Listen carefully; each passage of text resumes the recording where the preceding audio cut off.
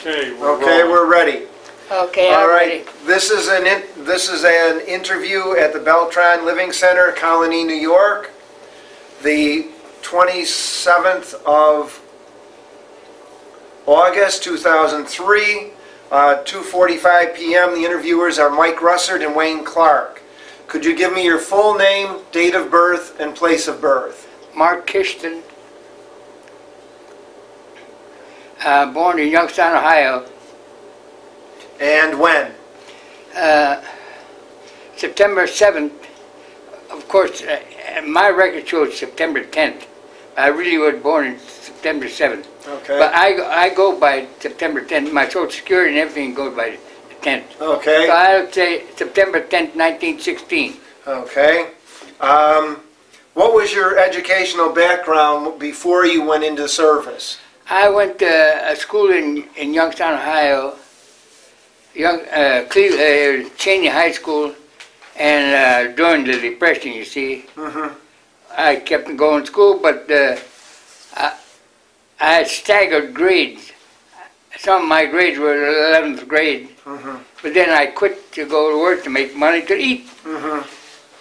Because depression was depression. Everybody's striving to live. Okay. Do you remember where you were and what you remember your reaction to Pearl Harbor?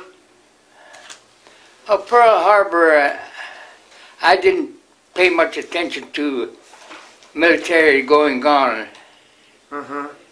Not in those days. I was younger, you know, and I didn't pay too much attention to it. I paid more attention to my life and my livelihood. Okay. Were you drafted or did you enlist? I was drafted. Okay. Where were you inducted? I was inducted in Fort Hays, Columbus, Ohio.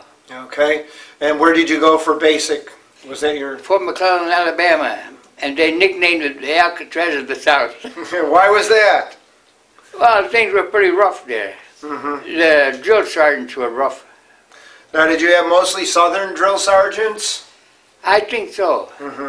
How did you get One along? in particular. How did you get along with them, being a Northerner? I had no problems. I had no problems. Okay.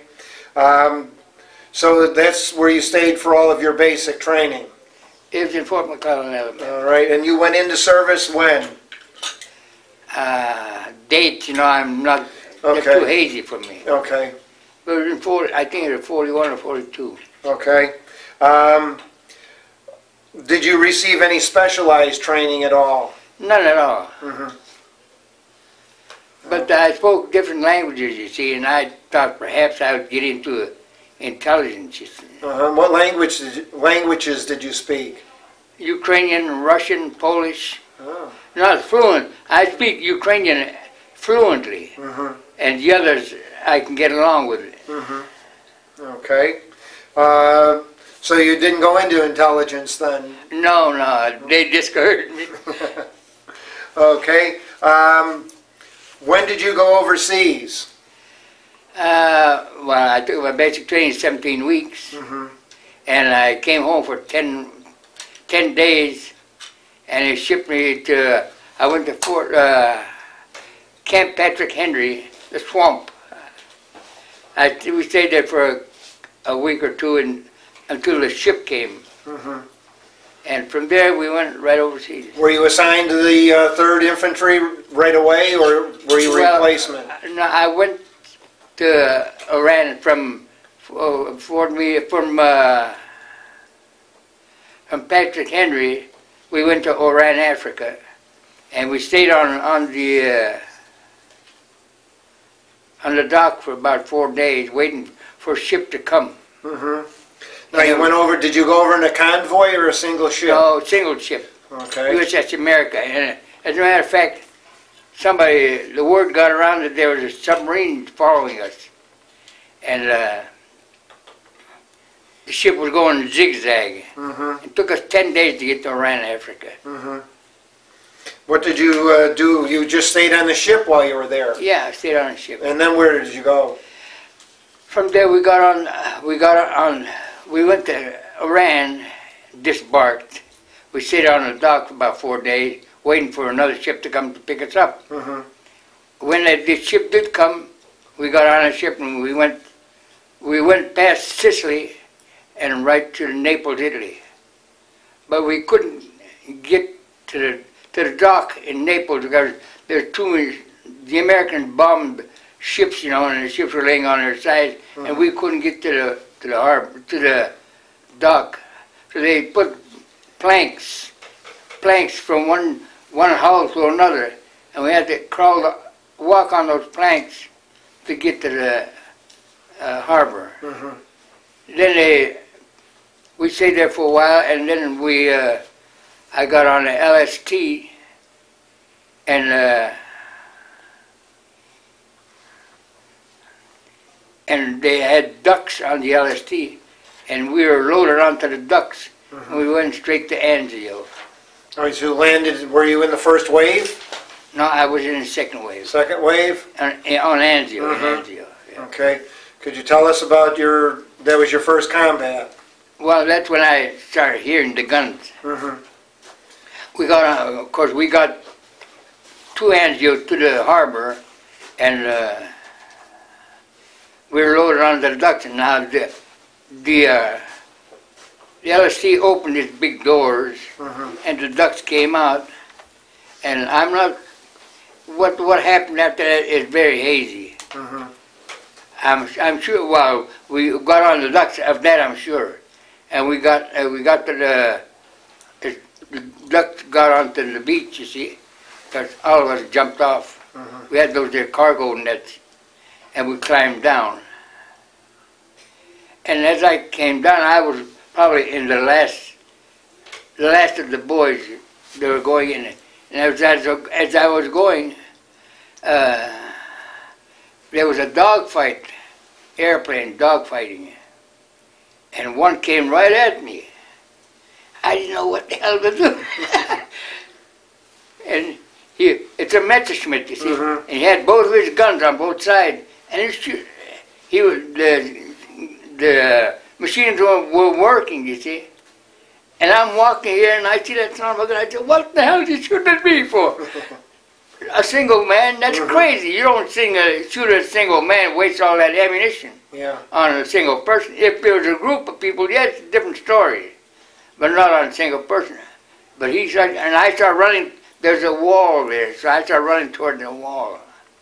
And it's a lucky thing I didn't jump into that wall, because the guys, when they had to go, you see, that's where they went. But I backed off there, and I went and I joined the group.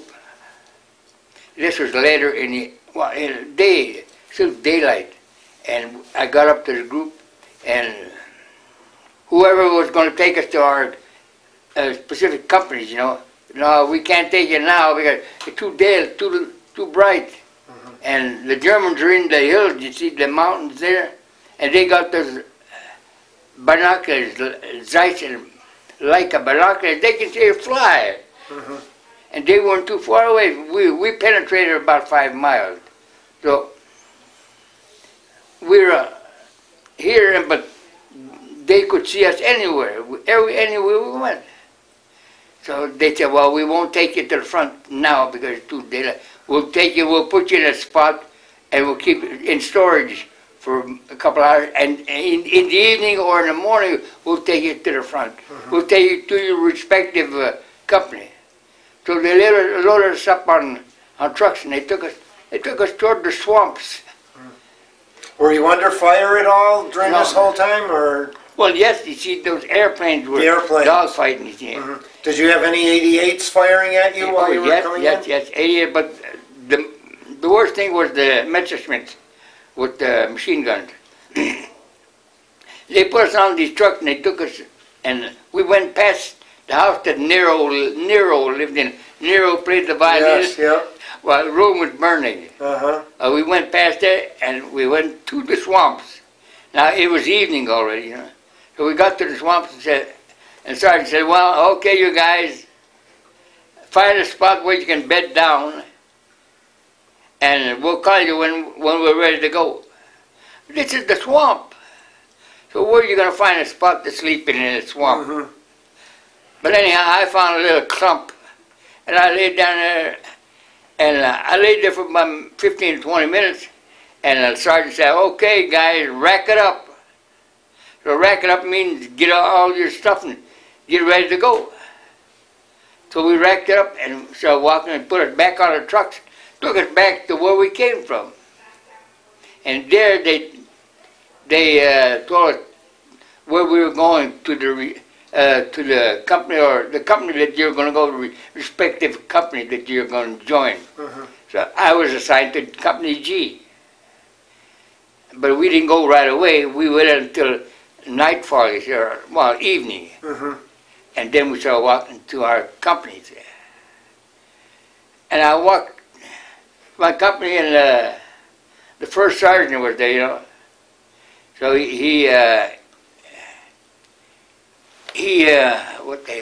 should I say? He told us what the platoon we were going to and all that. I was assigned to the 3rd platoon, but I didn't stay there very long because they needed. There's a glass of water there also if you like one. That's what I think I need.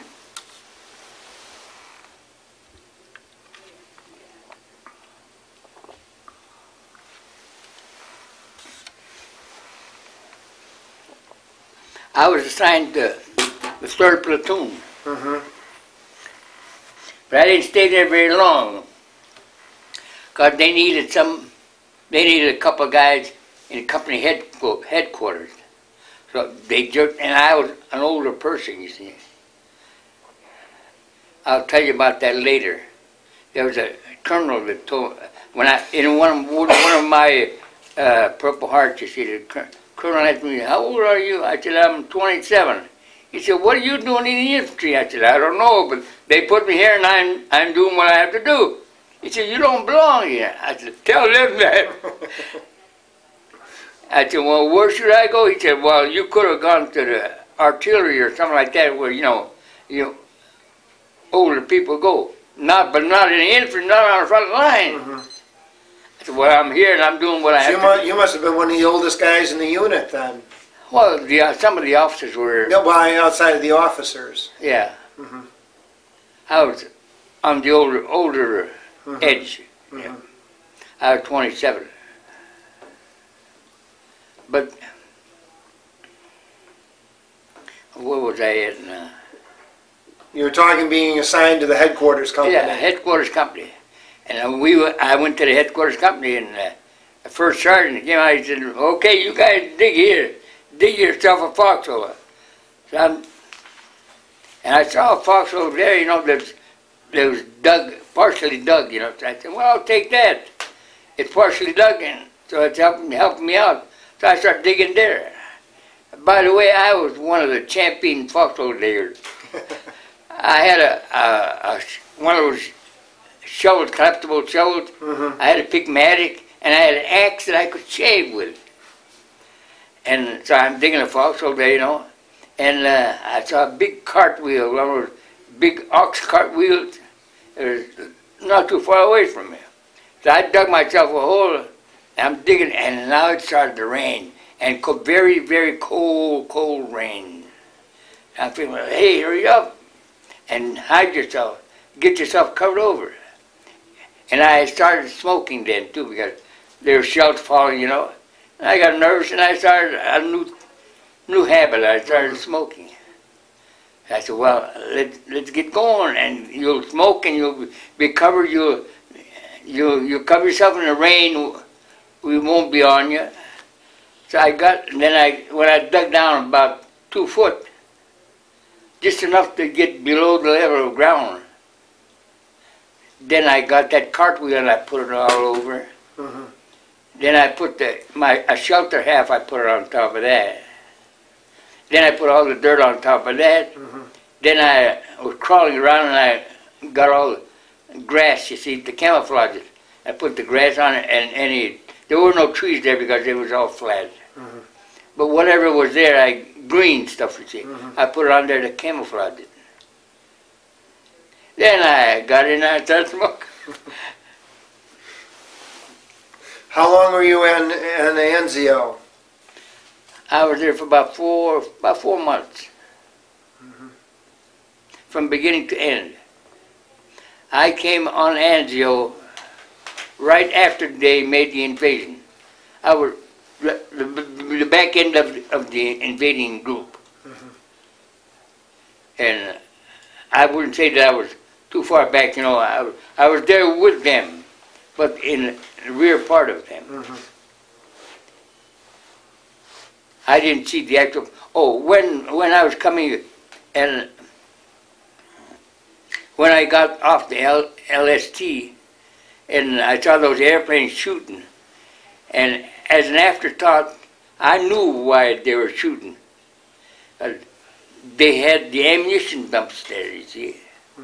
But some idiot put a hospital right outside the ammunition dump. What they were doing, they were shooting for the ammunition dumps, but they were hitting the hospital too. So there were female nurses that had Purple Hearts too because of that. Then later on, they dug down deeper for the hospital to get the patients below ground levels. But that didn't do much because they could shoot at us anytime they wanted to. And they could hit us too.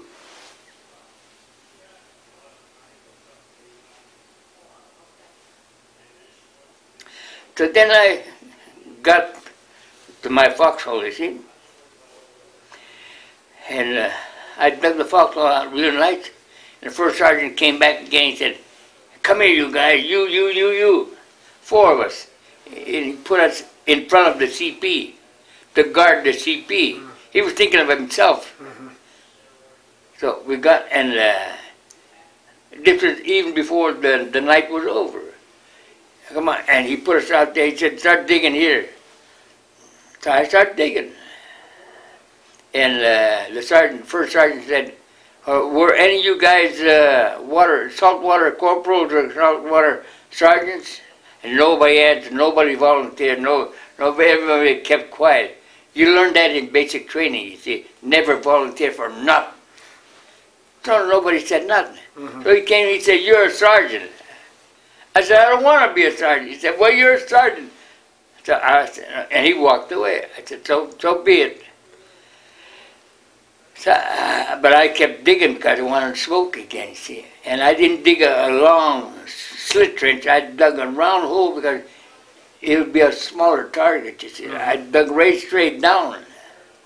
It was about 18 inches in diameter, you know, and I dug one. It took me about 2 hours to dig it, but I dug it. Once I dug it, I covered myself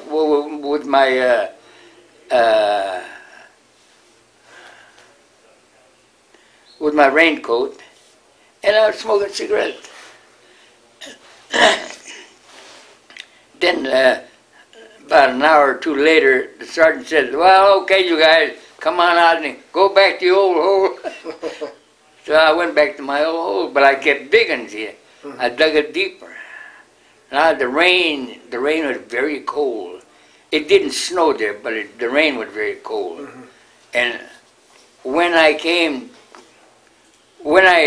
left the States, they issued us summer clothes, summer uniforms.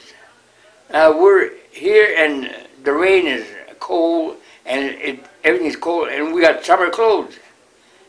And so it froze. Then I figured myself, no, this is no good. Anyhow, he put us back in the old holes, and I'm digging, you know. And now, as we were coming to the front, to our company area, you see, we were all issued gas masks, and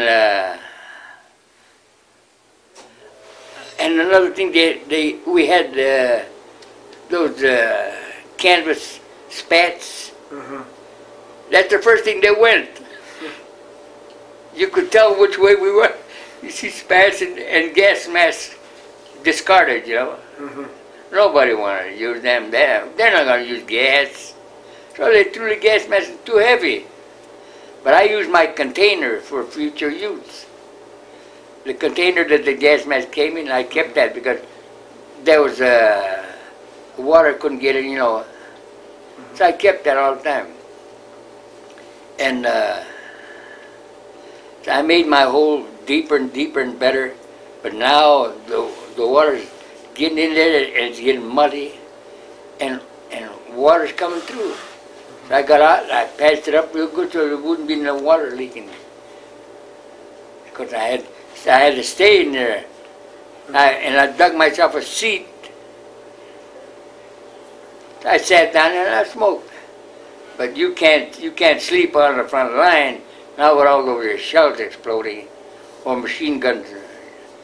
When you're sitting, and I was sitting in the foxhole, and I hear those the bullets. They're like an airplane sonic sound. Sonic, when it hits the sonic barrier, a bullet does the same thing, and it sounds like popcorn. Pop, pop, pop. Every time I heard one of those, I went down deeper. Okay, so after Anzio, where did you go?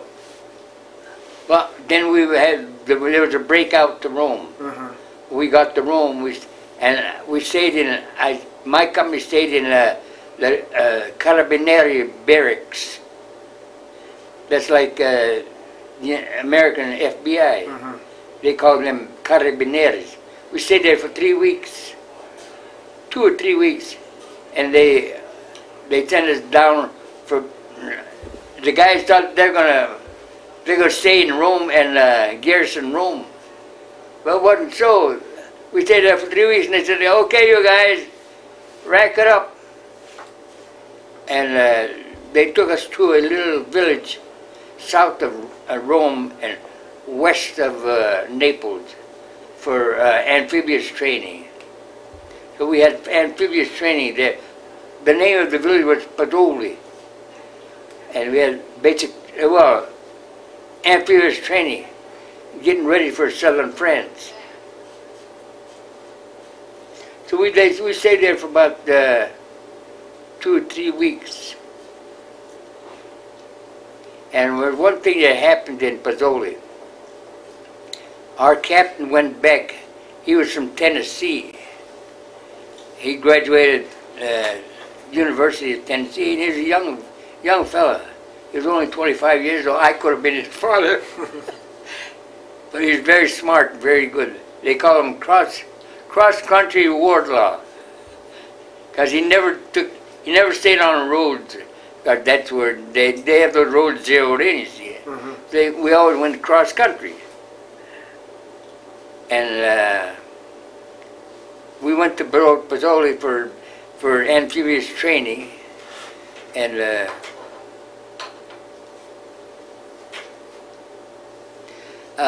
one day, Sergeant said, pitch your tent in a little pup tent, you see. Pitch your tent anywhere. So I pitched my tent right here. See. And some idiot came around and pitched a big tent there for officers' mess. So one day, the sergeant came to me and said, did you ever do waiter's work? I said, yeah, I was a maitre d'. And he said, well, how would you like to do this? We're going to have a going away thing for the captains because he's going back for R&R to the States. I said, yeah, I can do it. I said, but you got to do everything my way. I'm the boss. He said, yeah. You tell the cooks whatever you want. They have to listen to you. I said, that's a good deal. So I set up the tent, I set up the tables, I set up the dishes and knives and forks and everything. Everything was perfect.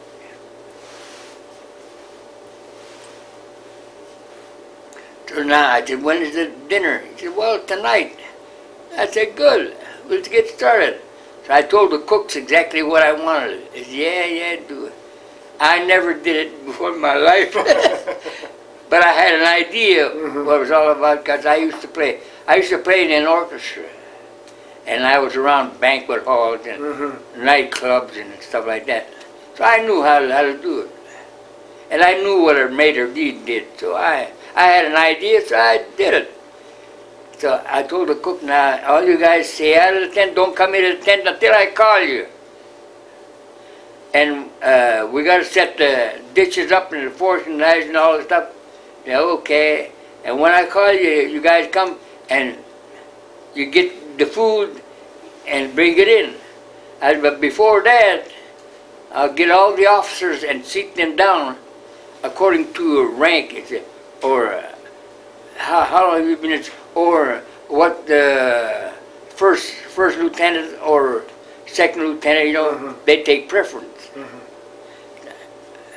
And the executive officer. See, the captain sits here at the head of the table. The executive officer sits over there. This guy sits over here. Your first lieutenant, you sit here. I told everybody where they're supposed to sit. I said, you come in, you sit down.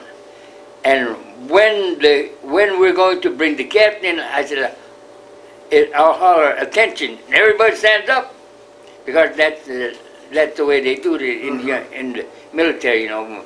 When the ranking officer comes in, right, everybody stands at attention. So that's what it is. So all these officers were sitting around, you know, and I see bottles of whiskey. The best Canadian Club and Hennessy's, what the heck? The Hennessy, whiskey.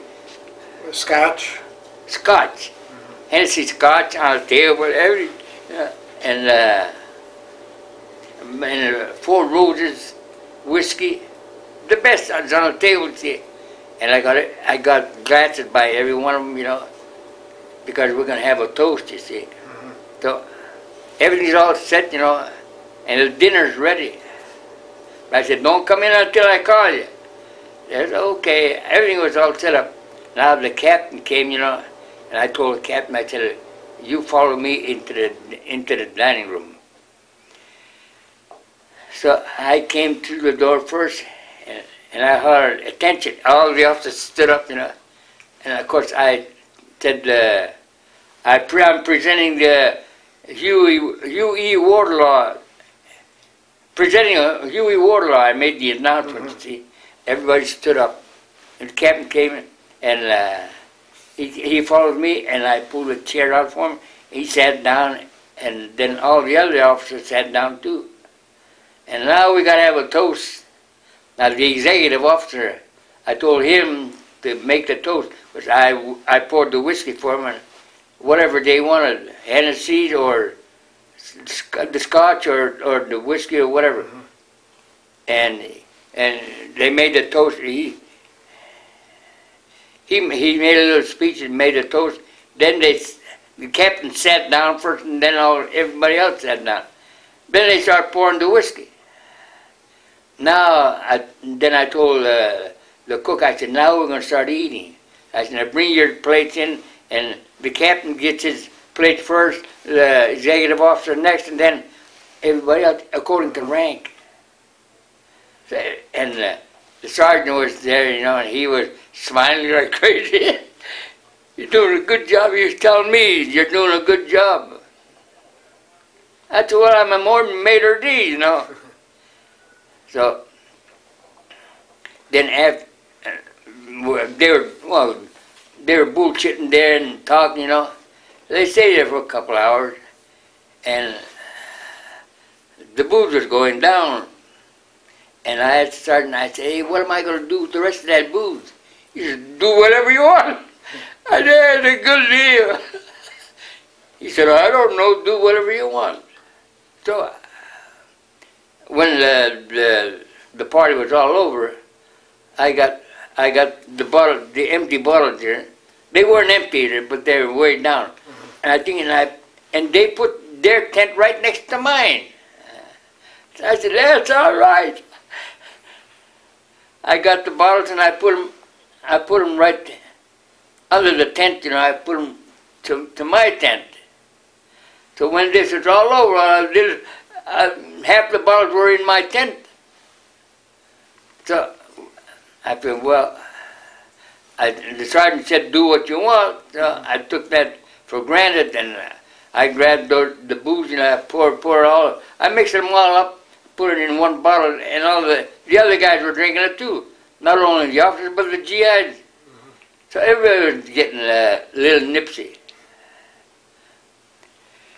So then the first sergeant came in and patted me on the back. He said, yeah, you did a good job. I said, well, I was maitre d', you know.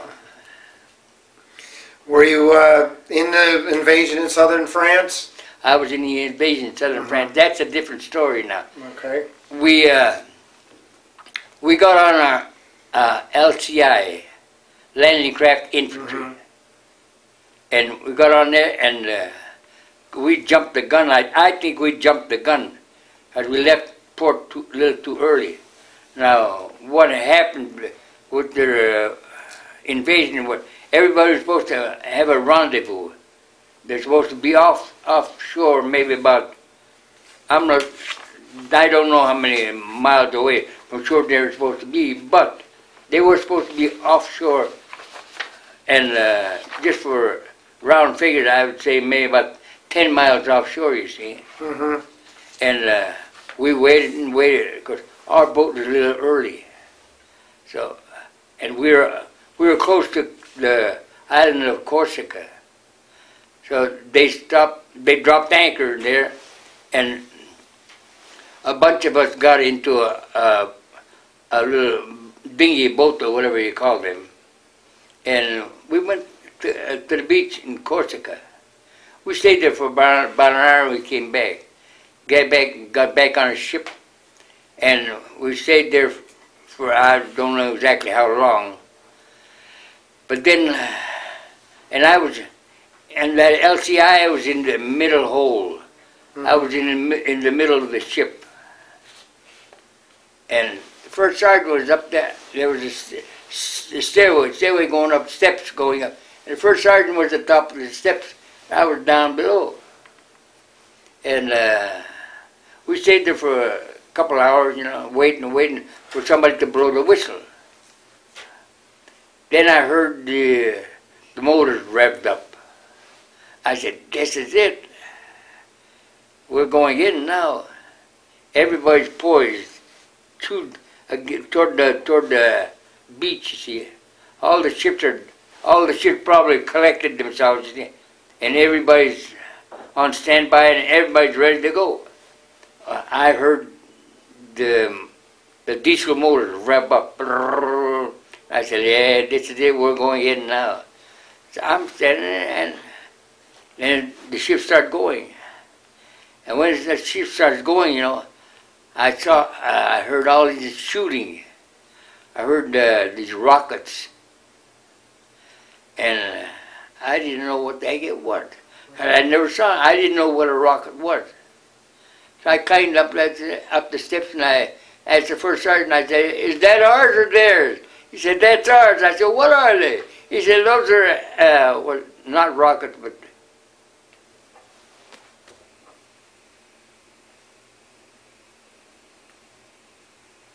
I forget what you call them. Well, they're the same as... They're like rockets. They had a lot of tubes that fire together, yes. And it was going over like rain. I could see his blue, white streaks of like it was like foggy, you know. And it was like rain. There was so much of it. I didn't figure, no, those crowds don't have a chance. There's too much of it. But then the ship was revved up and we're going, you know, and our boat, we hit the beach, and our ship hit an octagon-shaped mine. It was octagon-shaped mine, but these mines are all tied together, you see. And the whole front end of the LTI, it was opened up like a orange peel. And then the two sailors on either side, are you familiar with any of that? Yes. The two sailors on either side, they're on the gangplank, you see. when you hit the beach, and those two gangplanks come out, Mm-hmm. and the sailor's there, and he's got a bucket of sand or cement, and he's got the rope. So he jumps off when the boat stops. He jumps off of the gangplanks, and he runs out with the bucket of sand. You see, he goes to the shore, Mm-hmm. and then now all the GIs, when they jump into the water, they're supposed to grab a hold of that rope and pull themselves to the shore. Well, I looked up, and I was up there by the first sergeant already. I said, "Are we ready to go?" He said, "Yeah." He said, "We're ready to go." So I started following him, and he jumped in the water. I jumped in after him. And he said, "I can't swim." I said, "Neither could I." So we're both in the same boat. I said, "I can't swim either." He said, "I lost my helmet." I said, "Don't worry about the helmet." I said, "There'll be a lot of helmets on the beach. You grab any of those helmets and put on your head and keep going." So he got to the beach. I said, "Grab a hold of the rope and pull yourself to the beach." So he grabbed the hold. I pushed him, and he grabbed a hold of the rope, and he got himself to the beach, and so did I. And of course, the others were following us, you see. I was always in back of him. We got to the beach, and now everybody, "Get off the beach. Don't stay on the beach. Get off the beach." Because they got the beach zeroed in. You got to get off the beach. So everybody's crawling to get off the beach. And I happened to be a rifle grenadier at the time. Sergeant said, "You're a rifle grenadier today." I said, "Okay, what does a rifle grenadier do?" He said, "Well, you'll find out when you get there." So I got the rifle grenade, but I got the grenades, and the grenades are heavy. Mm-hmm. So I had a pack of grenades, 4 grenades, and I had them tied onto the belt. So we got to the beach, and somebody said, "Rifle grenadier up front, rifle grenadier up front." I said, "That's me." I said, "Okay." So I went up. Of course, I crawled up. Everybody's crawling. So I crawled up the beach. I said, "What do you want?" He said, "You see that swamp over there?" I said, "Yeah, what about it?" He said, "Well, shoot around into that swamp." And how in the hell am I going to do that? "Just shoot, that's all." So I got, and it's a special. You don't use the M1 with the rifle grenade. You use the old 03 and 06 World War I gun. And you use a blank cartridge, you see. You don't, there's no steel jacket. It's blank. Mm-hmm. So I got that, and I put, it's in the gun already, you know. And he said, "Well, shoot around into that swamp." So I got it, and I fixed it up, you know. I put the grenade on. And another thing about the grenade and the gun is that the M1 rifle, it has a sight on the tip of the barrel, you see. So you can't put a grenade on it. Mm-hmm. It's got to be a 03 or an 06 rifle, so it will accept the grenade. So I had that rifle, you know, and I put the grenade on, and I shot. And there were 17 prisoners came out of the swamp. So they brought them, and they're marching them down toward the rear. Yeah, I'm walking alongside of them. And one of them swore at me in Ukrainian. I said, "What did you say?" He said, "I didn't say nothing." I said, "I understand what you said because I'm Ukrainian and I understand you. You better keep your damn mouth shut, but somebody will put a bullet right in your head, make you kneel down, and you're dead." I said, "Don't act so damn smart." I said, "Now you're going to the American side, and they'll treat you right if you keep your mouth shut and you do what you have to do." I said, "Otherwise you're dead." "No, I didn't say nothing. I didn't say nothing. I understand what you said. Ya rozumію." That means I understand.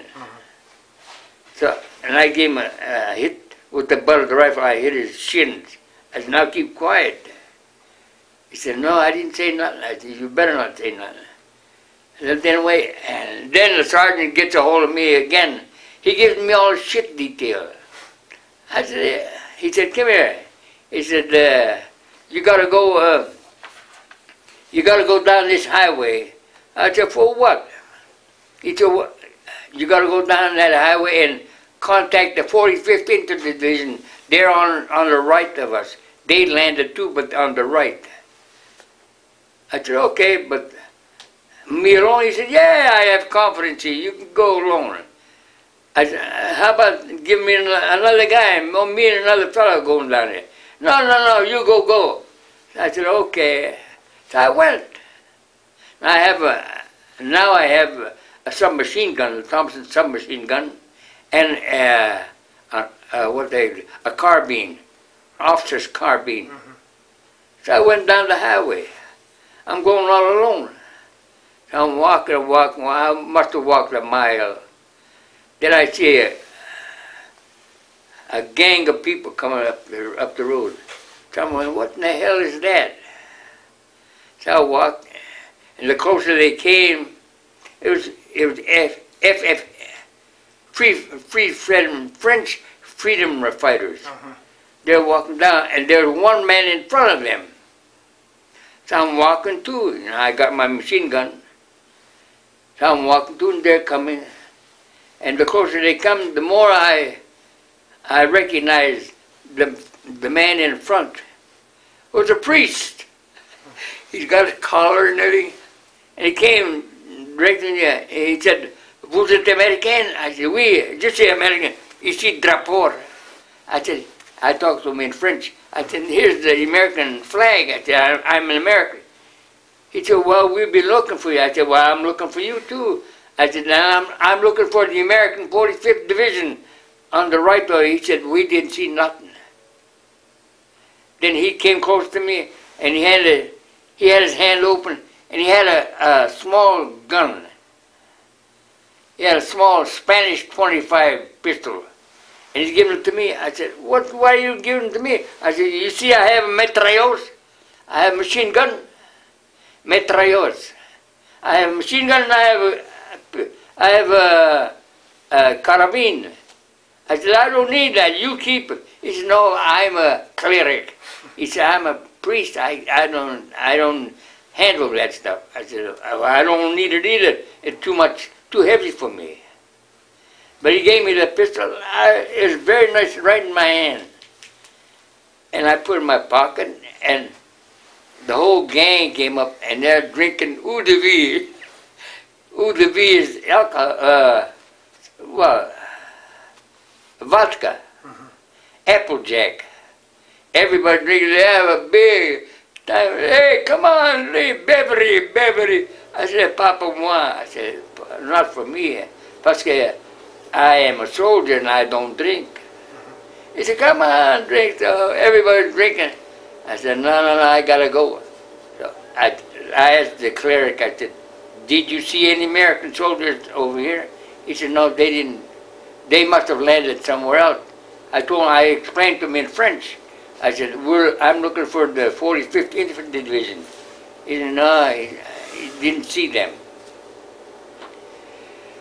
So then I said, "Well, okay, if you didn't see them, then I'm going back."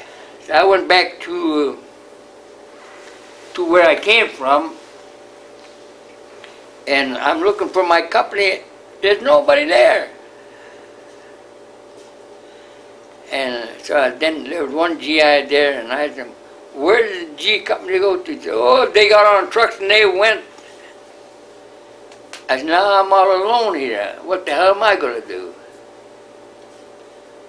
So, "Which way did they go?" "They went up this road." I said, "Okay, I'll follow them." They got on trucks and went. I said, "Now it's going to be tough for me to catch up to them." They got on trucks, you know. They're going fast. They're not monkeying around with no stragglers or nothing. They're not marching. They're motoring. So I go, well, it'll take me a long time before I can catch up to them, because I don't have no translation. So I'm chiseling rides, you see. They're trucks they were hauling the ammunition from the boats to the tanks and stuff like that. So I got one of them, and I chiseled ride with one of them, and I finally caught up to them 3 days later, and they had gone 100 miles already. So I finally caught up to G Company, and I came, and I saw the first sergeant. He said, "Where were you at?" I said, "Where did you leave me?" I said, "I was exactly where you left me."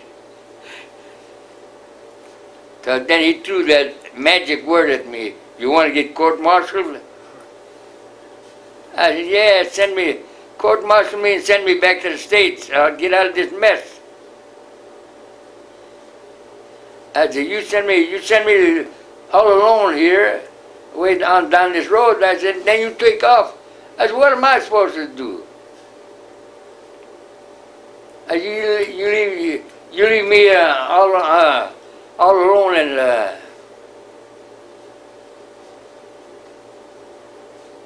it's well, get back where you, to the company headquarters and keep quiet, and that's it. Then we got to a village by the name, a town by the name of X. AIX. And there was a big fight there. There was a sergeant that was liked by everybody in the company. His name was Emilio. He was killed.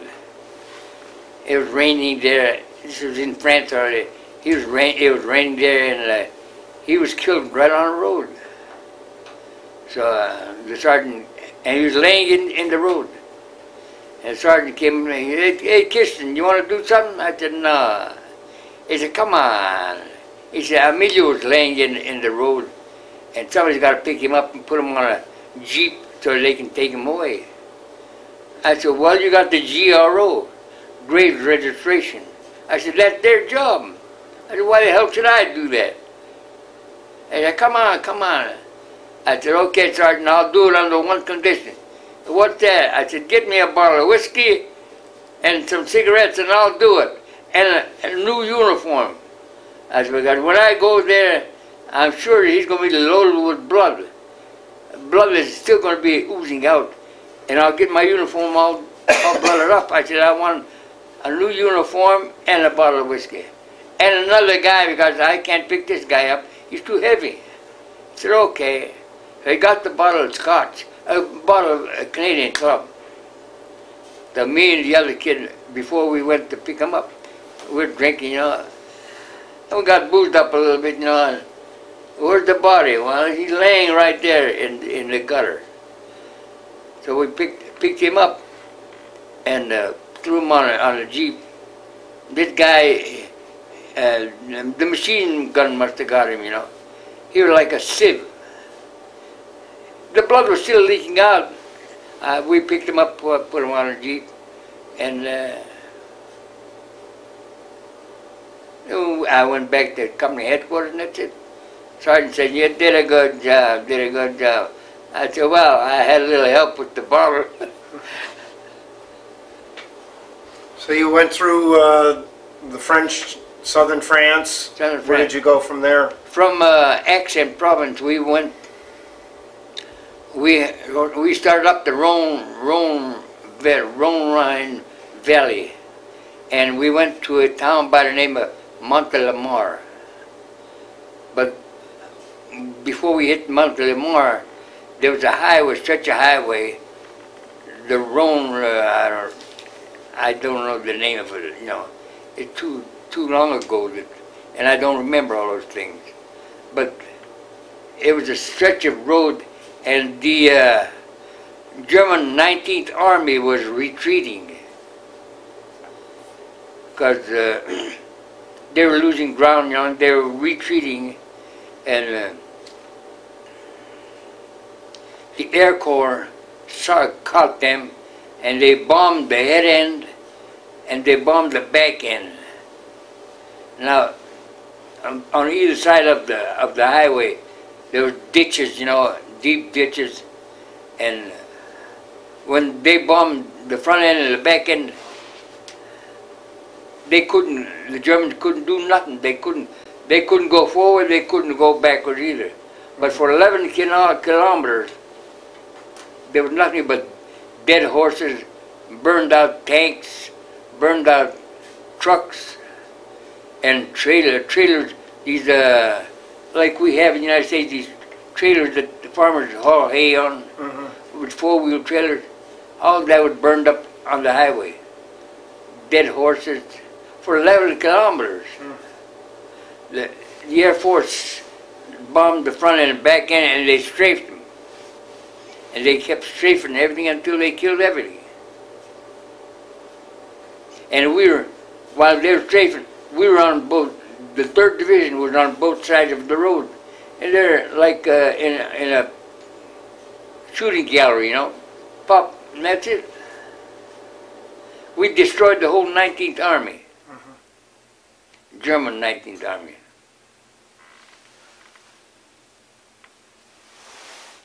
And we kept on going north.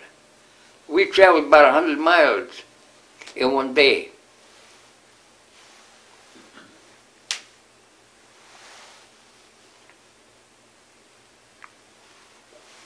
So did you push them? You pushed them into Germany then? What's that? Did you push them into Germany, or? Well, they were retreating, you see.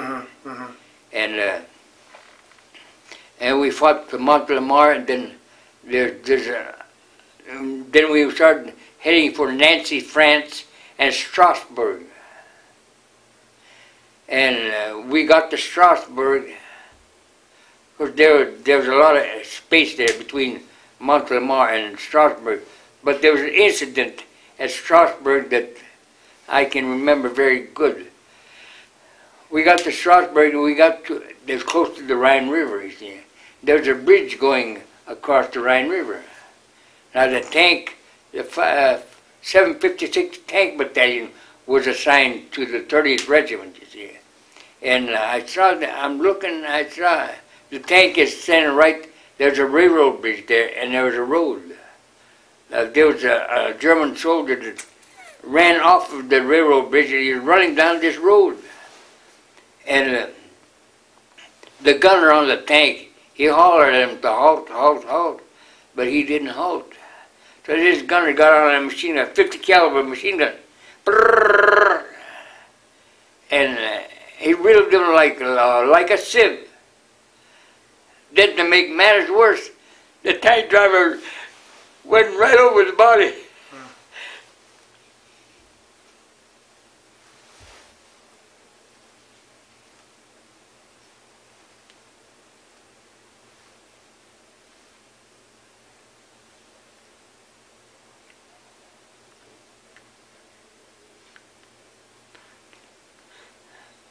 So they asked the tank guy, what the hell did you shoot him for?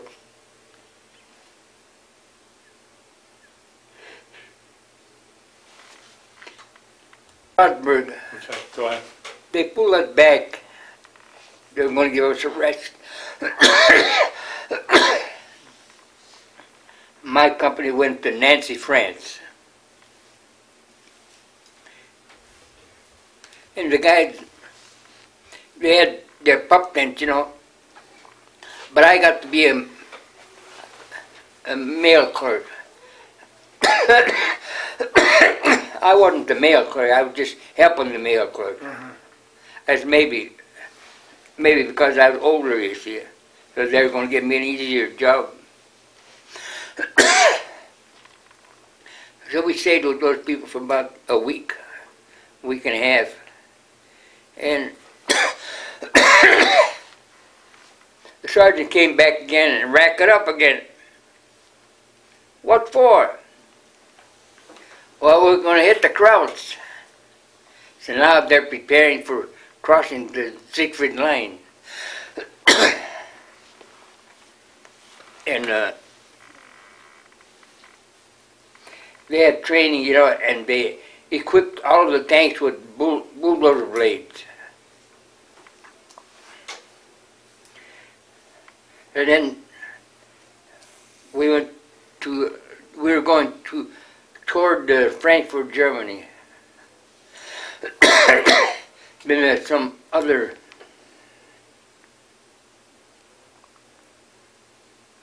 little villages there, and there was a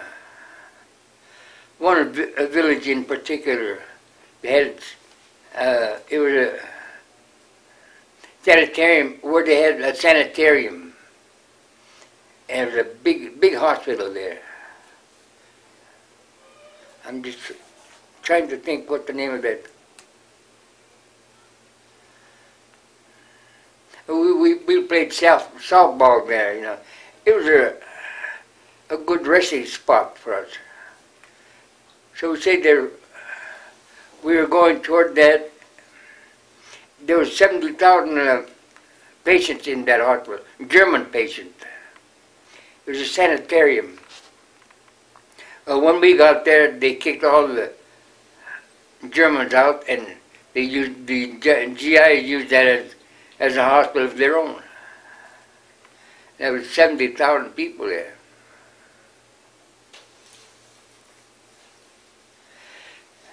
Then they went across the Rhine River, and that was a hellhole. And the water was high. This is early winter, you know. The water was high, and they had pontoon bridges, pontoon boats. And in one boat there was a priest. He was a Chinese priest, but he's a Catholic priest. He was Chinese, but he's a Catholic priest. He drowned. Then they got the tanks across, finally, and they went toward the Siegfried Line, and they had the dragon's teeth. But with the bulldozer blades, in the tanks, they got through there in 2 minutes. That didn't stop them one bit. As a matter of fact, there were some civilians. Now I'm learning to speak German. I still speak German pretty good. Enough to talk with street people. And the civilians were laughing. I said, "Why are you laughing?" "Why am I laughing?" He said, "It took us 3 months to build that. It took them 3 minutes to destroy it."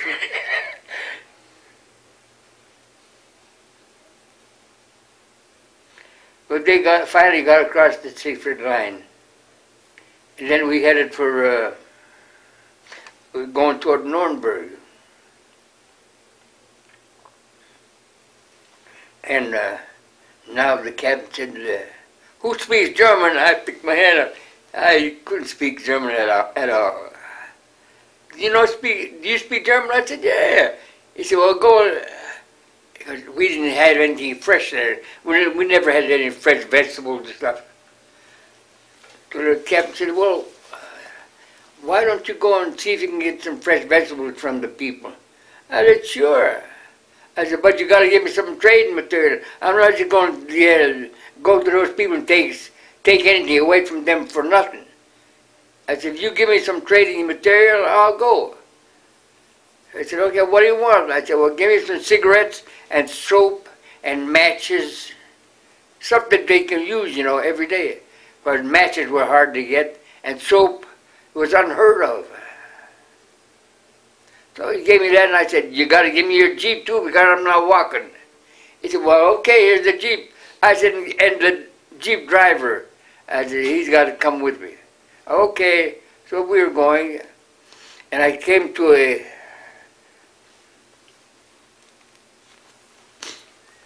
we're going on this road, and I'm looking for the farmhouses. And I'm looking up, and there's an old woman. She's crying. So I said, "Warum Sie weinen?" I said, "Why are you crying?" She said, "Warum ich weine? Ich habe meine Fuß geschnitten." She said, "I cut my foot." I said, "Warum?" She said, "Well, I was working in the garden, I must have stepped on a piece of glass and cut my foot. I said, oh, that's not good. She said, no. I said, why don't you go to the doctor? I have a kind of transport. She said, I can't go because I don't have no way to get there. I said, if you come with, will you come with me if I take you? She said, yeah. I said, okay. So I got she was an old woman and not very heavy. So I told the Jeep driver, I said, we're going to take this woman to the doctor. And I asked her, I said, whoa, where's the doctor? She said, oh, on this strata. She said, on this road. I said, okay, I'll take you to the doctor. So I picked her up and took her to the Jeep. And we took her to the doctor. We started going down this road. She said, yeah, this way. I said, okay, so I see a gang of people there in front of a house. She said, yeah, this is the plots, this is the plates. So we got there and he stopped the Jeep. I picked her up and I'm carrying her to the doctor's office. And there's a lot of people. I said, Achtung. I said, get out of the way because this is an emergency. Well, we stopped there. Okay, go ahead. So you had the crowd in front of the doctor's office. And I carried the woman into the doctor's office. She was an old lady. She reminded me of my mother. I carried her into the doctor's office, and when I came into the examination room, you know, everybody went on the side. The doctor came over. What's this? I said, the foot's geschnitten. The doctor said, what's the matter? I said, she cut her foot. And she had rags all around her leg, but it was all swamped with blood. They got her right away, put her on the examination table and took care of her very quick. The doctor pushed everybody aside. This comes first.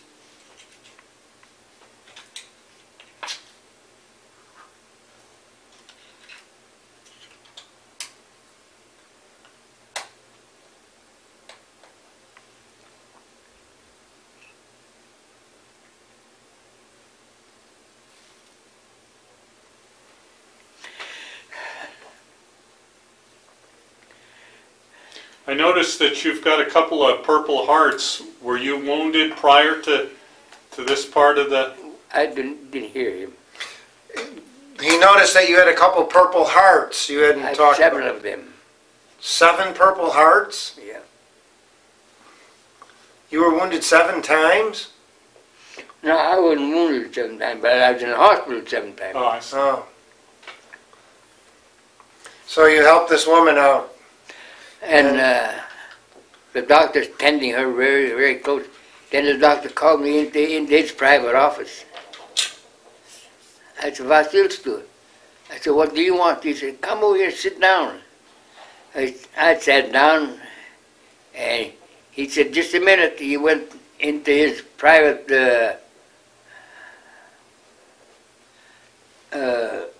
locker. He pulled out a bottle of... pulled out the bottle. He had a couple of glasses there, and he gave me a shot of something. Looked like Kahlua. And I drank that, and it tasted beautiful. I said, "But how about the Jeep driver?" He said, "Yeah, call him too." The Jeep driver came in, and he gave him a couple of shots. And then the doctor said, "You're a very good man. Du bist ein gut Soldaten." He said, "You're a good soldier. You brought this lady." And I said, "Well, she reminded me of my mother." He said, "That's it, good." So the Jeep driver came in and we were all drinking. He said, "No, here, take the bottle." So he gave me the whole bottle.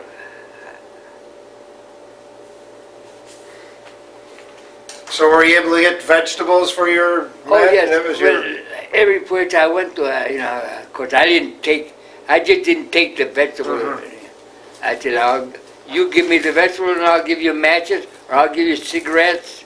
And the cigarettes, they'll take and they'll sell them, you see. Because that's how they make out. There's something that I skipped on Anzio. Could I go back to that? Sure. Okay, retroactive. We're going back to Anzio. I want to tell you about an incident that happened to me on Anzio. I had a bad tooth, an eye tooth was very bad. So one day, I went to the doctor, I went to the captain, I said, I got to go to the dentist. He said, for what? I said, well, my tooth is bothering me and it's hurting like crazy. He said, well, you don't have to go to no dentist. The dentist will come here. Are you kidding? He said, yeah, the dentist will come right to your foxhole. He'll fix your tooth up. I said, okay, I can't do nothing about that. So I'm laying in the foxhole one day, and I hear somebody hollering, Kishton, Kishton, Kishton. And I said, yeah. He said, do you have a bad tooth? I said, yep. He said, well, I'm the doctor, I'll fix it up for you. I said, okay, let's get started. So he came right to my foxhole, and there was another kid with him, was carrying something that looked like a portable sewing machine. And that was the machine to make the drill go on, see. He was on that thing like a bicycle thing. So he came in and he said, what tooth is it? I said, right here. He said, I'll take care of that right away. I said, okay. But the shells were falling, you see. Artillery was falling, you know. And he said, I'll take care of that right away. So he's right by my hole. And the corporal had set up the sewing machine, the machine for the drill. And now the doctor said, which one is it? I said, well, this one right here, you see it, halfway gone. He said, okay, open your mouth. So he got that drill and started drilling at me. And he's drilling and drilling and drilling, and this thing is beginning to hurt me, you know. And so I told him, I said, and he's a captain. I said, doctor, you're hurting me. You're torturing me. I know I got a bad tooth, but can't you take it? Use a little TLC.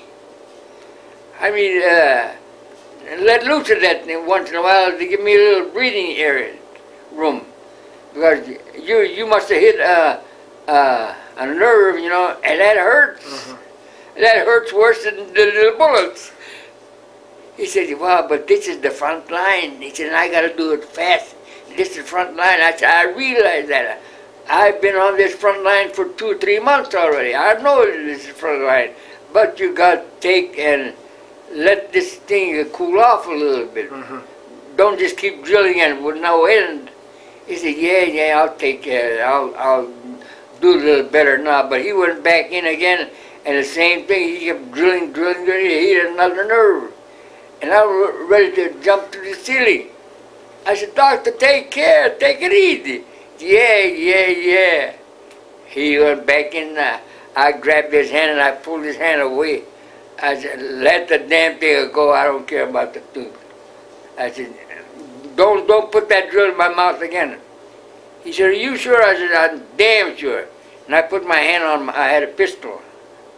I had put my hand on the pistol. He said, oh, when you put it that way, I said, that's exactly how I put it. I said, keep the hell away from me now. I said, because you're hurting me worse than the bullets. I said, don't touch me again. He said, you sure? I said, positive, get out of here. I said, get your stuff and get the hell out, get away from me, don't touch me again. This is the captain that I'm talking to. I shouldn't be talking to an officer like that, but he hurt me. I said, you're torturing me, you know. He said, well, it's got to be done. He said, this is the front line. I said, get out of here. So he packed up and they both ran that way. And that's it. Now, when I got to Germany, in Kassel, Germany, this is, well, a year or 2 later, and I spoke good German then. And I asked the people, I said, is there a dentist around here somewhere. He said, yeah, one right up the street here. I said, good, I'll go and pay him a visit. So I went to this, but I'm jumping the gun, I'm going too far forward. But this is what happened in Kassel, Germany. I went to this dentist. I said, "Du bist ein Zahnarzt?" He said, "Ja, ich bin Zahnarzt." I said, "Are you a dentist?" He said, "Yeah, I'm a dentist." He said, "Was willst du?" He said, "What do you want?" I said, "Guck in here with my Zähne." I said, "Look at my tooth." I said, "It's schlecht." I said, the tooth is no good, and it's hurting me." He said, "I'll repair it." He said, "I'll fix it up." And he said, I said, "What is it going to cost me?" He said, "Nothing." He said, "Only one thing. You got to write a letter for me." I said, "To who?" He said, "You got to write a letter to my brother in Wisconsin." I said, "I can't do that." He said, "Yeah." I said, "Well, maybe I could." I said, "I'll write a letter and tell him that you're feeling fine, that the war went through here and everything's all right." So that's permissible. But I'm not allowed to disclose positions or nothing. Because what happened in Kassel, Germany, because the Germans, with the V-1s and V-2s, they bombarded Coventry in England. And they destroyed the city. So in retaliation, the American, Canadian, and English Air Force went over Kassel for 35 minutes, and they leveled it. There wasn't a brick standing. Now there's a lot of people that went into their bomb shelters in their homes. They went into the bomb shelters because the airplanes are falling, bombing, and a lot of those people went into the bomb shelters. They never came out because they used blockbusters on those buildings, and they were trapped in the bomb shelter. They couldn't get out. So there, from what I heard, there was 30,000 people got killed that way in Kassel, Germany alone. I know that's an exaggerated figure, but that's what I heard. Now, how many Purple Hearts did you receive? 7. 7. How many times? Oh, wait. I got everything in. Could I go in my van and get that? I don't think we'll have time right now. Sorry. Because I have a history book. I talked to you about a history book, didn't I? Yes, I remember you talking to me about that. I have a history book, and I have decorations that were given to me in Fort Polk, Louisiana. It'll take me a minute to get them. Well, why don't you wait till the end of the tape, and then we could make some copies maybe. How many?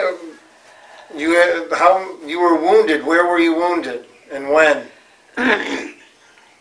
This is, I don't know the exact date, but there's one that I hesitate to talk about, because there's a kid that was with me. He was my buddy for the day. He was like this. He got killed and I didn't.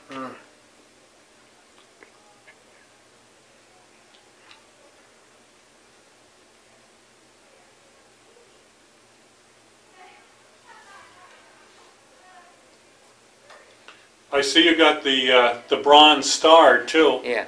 What did you get the Bronze Star for? Everybody in the division got a Bronze Star. Okay. Now you mentioned though in your here you had received 4 of them, 4 Bronze Stars. Did you? I was a sergeant for 8 hours. I told him to shove it. But it says here that you received 4 Bronze Stars. 4 Bronze Stars? Yes. Or Battle Stars. Battle Stars. Battle Stars, I got 10 of them. 10 Battle Stars. I have a newspaper, and I have and the newspaper will show you. I got it's not a newspaper, but it's I belong to the 3rd Infantry Division Society, and they publish a They publish what's called every month. And on that, it tells you how many battle stars I got. And I got 10 of them.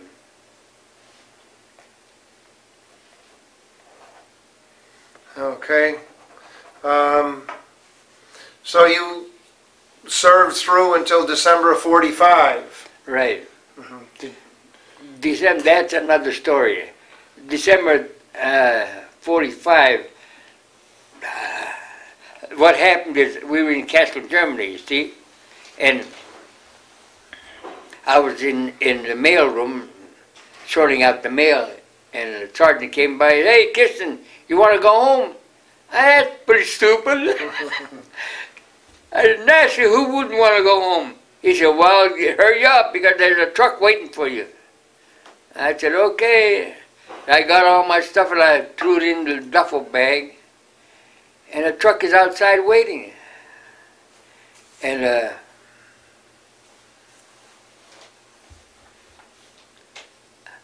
I got on a truck and we went to, they're taking us to Marseille, France. Because that's where the boat was going to be to take us home. I came home with the 36th Infantry Division. I came in with the, well, I don't know, I wasn't assigned to no outfit when I came to Iran, Africa, but coming home I was assigned to the 36th Infantry Division. And Did you go home with any of your friends that were? no, see, I had 85, we got home by points, you see. Right. Depending on how many points you had. I had 85 points. So the sergeant said, "You want to go home?" I said, "Who wouldn't?" I said, "I got 85 points already. I should have been home already." He said, "Well, hurry up, the truck is waiting for you." So I got on a truck. We went to an airport, and they had C-47s waiting for us. We got on C-47, and this pilot wanted to make, he was going to make a shortcut, so he's going over the Alps, and this C-47 was chucking along. It must have been one of the older ones. I swear that when we were going over the Alps, you know, if I opened the door, I could hit the top of the mountain. That airplane just barely made it over the mountain. So we finally got to Marseille, and there's a repo depot, they call that, replacement depot. So I got into that replacement depot, and because I had a souvenir gun, everybody had a souvenir, and the word got around that you can take the souvenir home, but you can't take no ammunition home, and you can't take a live gun. You got to take the Firing pin? the pin, the firing pin. You got to take that out, and then you can take it. So I took my firing pin out, and I didn't have no. I had ammunition. Then the word got around that you can't take ammunition on board the boat. You got to get rid of it. So okay, there was the latrines there. You see, there's a lot of rats running around in the latrines. So they toppled over the latrines. The rats scattered around. The guys with their guns, you know, they're shooting off all of the ammunition. They're shooting at the rats. They're having a field day, having fun. Shooting at the rats. Finally got rid of all the ammunition. And there's a lot of GIs that had little dogs. Not allowed to take a dog on board either. So they got these dogs and they got them drunk. They fed them whiskey. They had whiskey on a plate, you know. The dog would lap up the whiskey, and the dog would keep quiet. So a lot of these guys, when they're going on board, they covered them over with something, you know. They had the dog right here, and the dog kept quiet. So he brought the dog from Europe, he brought it to the United States.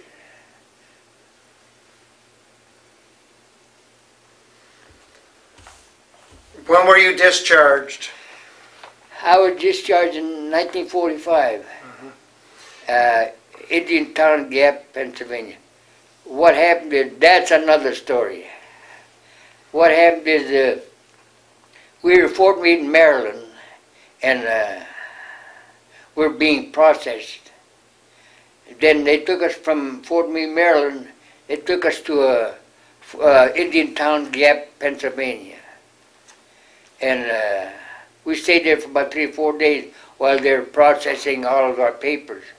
They finally they got through with that, and one night, well, it was evening, Christmas Eve, they said, okay, you got to rack up, we're going to this railroad station. Okay, so we went to the railroad station, and I'm with the group. And now the train came, Pennsylvania Railroad. The train came and everybody got on the train. I was kind of the last one.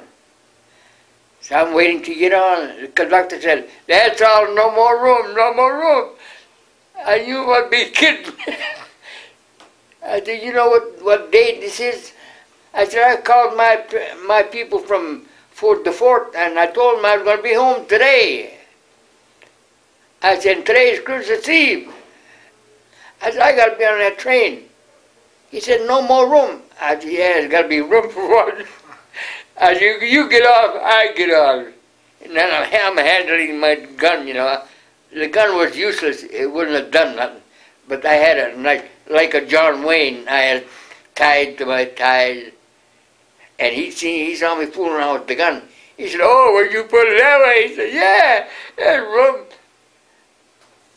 So he said, make room for this guy. So they put me on a train.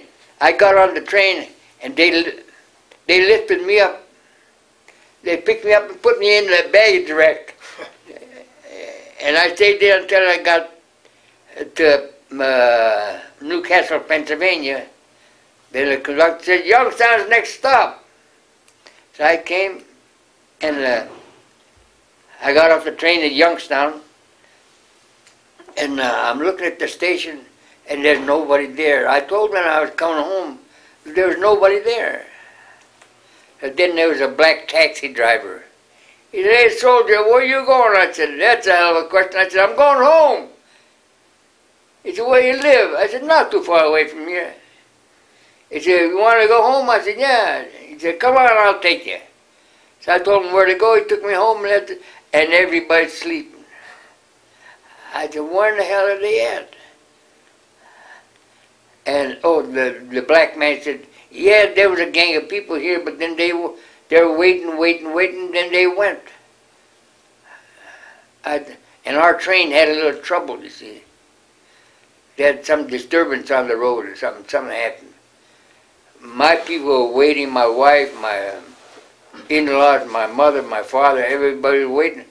But I wasn't coming, so they figured, well, something happened, they went back home. So they went back home, and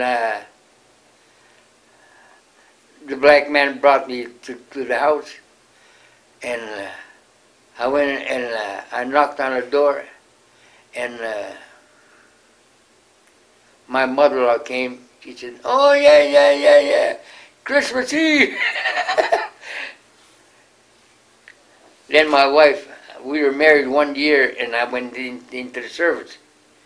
Then my wife came down, and everybody, we were celebrating all night. But this guy told me, no room. I have room for one more. As you get off, I get on, that's all. And he saw me going, touching my gun. He said, oh, would you put it that way? He said, yeah, there's room. I said, I knew there would be room. I said, get off. Can't do that, I'm the conductor. I said, well, you find room for me, or else. That's it. I got on. Well, okay, well, thank you very much for your interview. Thank you. Thank you.